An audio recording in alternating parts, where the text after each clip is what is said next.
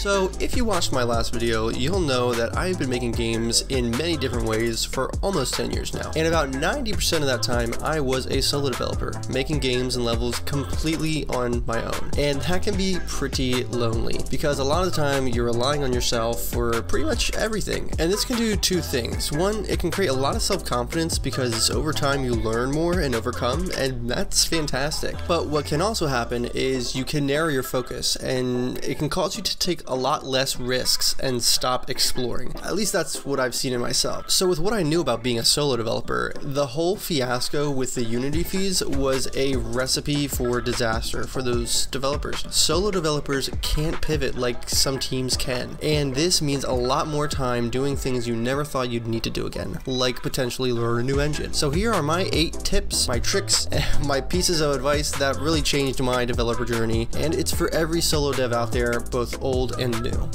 First tip that really turned things around for me was just setting clear goals. It's so easy to get lost in the sea of possibilities, especially if you're trying to learn something new like an engine, but having specific goals gives you direction and purpose. And breaking these goals down into short-term and long-term objectives helps even more. This way, you'll always have tangible targets to work towards. Think of it as you would building a staircase, each step bringing you closer to your ultimate destination. And don't be afraid to revise and refine your goals as you progress. As you gain more insight and experience, your vision is going to evolve, and that's perfectly normal and a sign of growth. Flexibility in goal setting is as important as having them in the first place, so don't be afraid when those changes come. Tip number 2, effective time management. As a solo developer, your time is seriously your most precious commodity, and I've been there. Juggling between coding, debugging, game design, and then throwing in art and music, it can get crazy. It is super overwhelming, and that's why I try to learn to prioritize tasks based on their impact on the project and its urgency. Setting realistic deadlines and breaking down projects into manageable chunks has been a game changer for me and makes things so much easier to process. And it not only keeps me on track, but also helps prevent burnout and keeps me moving forward so that I'm consistently making progress. Also, just try using some productivity techniques like the Pomodoro technique. I know I'm butchering it, but it's basically taking more breaks within your work time. These methods have helped me and can help you maximize focus and productivity during your work sessions. Remember, it's not about working more, but making sure you're getting stuff done when you are working. And that brings us to tip number 3, which is all about embracing continuous learning. Stagnation is the enemy of progress. As we've all come to learn, this is a rapidly changing field, so being up to date with the latest technologies and trends is critical. Taking even a little time to explore new engines, learn new software, or just best practices is a great way to stay ahead of the game. I also can't recommend enough that joining online communities and forums has opened up a world of knowledge for me and provided amazing support. Remember, the more you can learn, the more powerful your toolkit becomes. And don't just limit yourself to learning new technical skills. Understanding design principles and user experiences, as well as project management, can greatly enhance your capabilities as a solo developer. It's more just becoming a more well-rounded professional.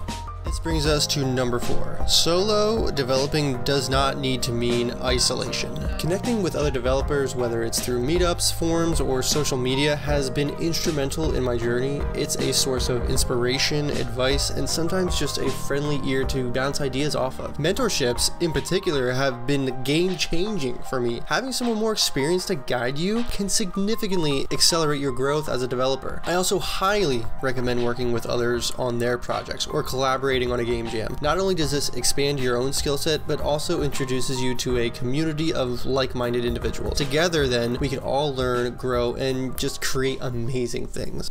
Tip number 5 is all about celebrating those small wins. It can be incredibly easy to get caught up in chasing those big goals, but acknowledging and celebrating those small victories along the way can fuel your motivation and keep you moving forward. Completing a challenging feature, fixing a stubborn bug, or even just mastering a new technique, they're all worthy of celebration. It's a way of recognizing your progress and giving yourself the credit you deserve. And don't forget about telling others about those achievements, no matter how small. Having people around you to support you will make a difference, and people often forget about it. Celebrating those small wins creates a positive feedback loop that keeps you motivated and excited about your journey. With number 6, I want to talk about the power of utilizing pre-made assets. Whether it's stock images, UI kits, or even open source libraries, using these existing libraries can save you a significant amount of time and effort. It's like having an entire toolkit at your disposal, allowing you to focus on the unique aspects of your project. Just remember to respect the licensing agreements and give proper credit where it's due. It's really unfortunate that this kind of has a negative connotation because it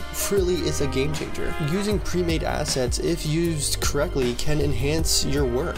Professional grade graphics or well-tested code can elevate your project and make it more polished, especially if you're working on a tight schedule or budget like most solo developers are. So use assets, please. So with tip number 7, I just want to remind people to just remember to have fun. It's easy to get lost in the technicalities and deadlines, but don't forget why you started this journey in the first place. Remember to embrace that creativity, that problem solving, and the satisfaction of seeing your ideas come to life, which is amazing. Enjoying that process not only makes you a happier developer, but it also leads to more inspired and innovative work. Also, just having fun also improves your productivity and creativity. When you're passionate about what you're doing, you're more likely to think outside the box and experiment with new ideas, which ultimately create something exceptional. So please don't stop having fun, because it really is exceptional what we're doing here. So finally, tip number 8, persevere and don't give up. The solo developer journey is so challenging and you're bound to face hurdles and moments of doubt, but remember, every setback is an opportunity to learn and grow. Keep pushing forward, seek help when you need it, and believe in your abilities. The most successful developers are the ones who weather those storms and emerge stronger on the other side. Surrounding yourself with that supportive community that I mentioned earlier can be a lifeline during those tough times. So reach out to fellow developers and share your challenges and draw strength from their experiences. You're not alone in this journey, and together we can overcome almost any obstacle. So there you have it.